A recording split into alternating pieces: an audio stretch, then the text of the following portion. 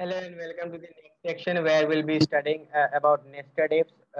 It means if within a if, like we'll be using many ifs into a single function because we'll have a different criteria. In the previous lecture, we had only one criteria, like if the age is greater than is equals to 18, he or she is an eligible voter. But now we'll be having multiple criteria, which is the reason why we'll be using if multiple times. Okay, so I'll just share my screen and we'll show the example.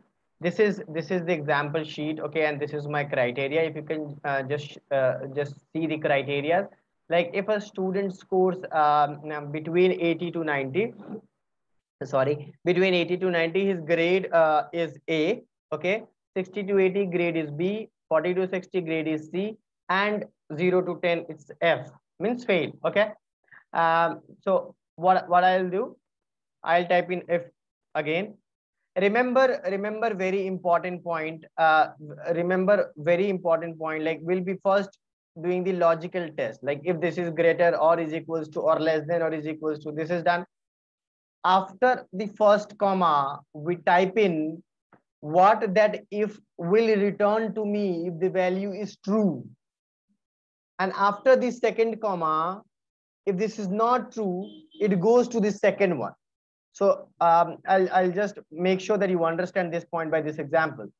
If this is greater than is equals to 80, return me grade is A. If this is false, if this is not greater than is equals to 80, then what it should return? B. But that's not the case. What if it is between 40 to 60? Then it needs to bring C, right? We'll again use another B. So if this condition is satisfied, we will get the result A, right? If this is not satisfied, it will go to this if, and we'll check this one more time. If this is greater than is equals to 60, then if this is true, this will return us B. And now what in case this is not true? I'll apply another if. Again, if this is greater than is equals to 40, this shall return me C. What if this is not true? Another if. If this B2 is greater than is equals to 20, greater than is equals to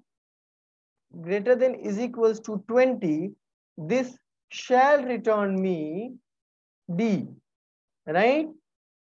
Okay, what if this is not true? Let's use another if this greater than is equals to 10, this shall return me E. And what if this is not true? So if it is not greater than is equals to 80, not greater than is equals to 60, not greater than is equals to 40, not even greater than is equals to 20 or 10, then this shall return me F. So I'll type in the else one over here.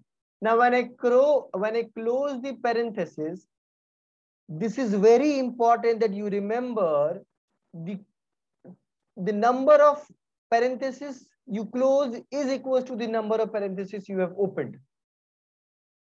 1, so this is closed. You'll just see a highlight mark. So this shall give you an idea of which is getting closed. Another highlight over here. 2 is closed, 3 is closed, 4, 5. All the ifs closed. Press enter. We have got 8. Very simple. Drag and drop.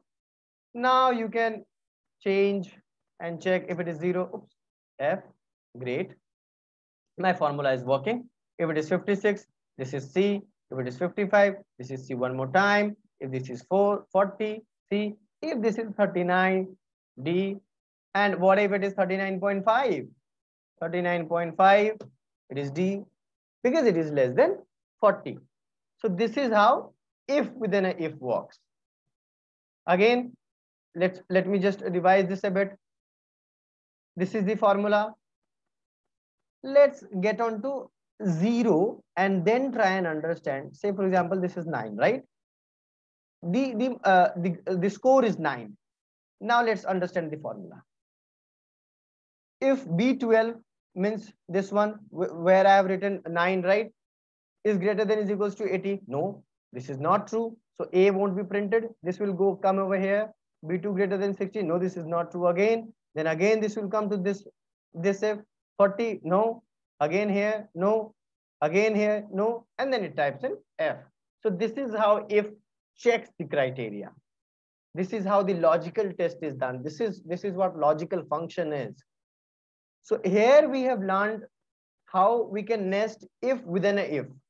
In the coming lectures, we'll learn how we can nest other functions, like say for example, AND function, OR function, min, maximum. We can merge these functions with if as well, which we'll be learning in the next section. Okay. Till then, practice this nested if and if, and then only move on to the next lecture. Okay. Keep learning and remember that this nested if will be used all over your career wherever you will be preparing or generating reports. Okay. So happy learning, and let's move on to the next lecture. Thank you.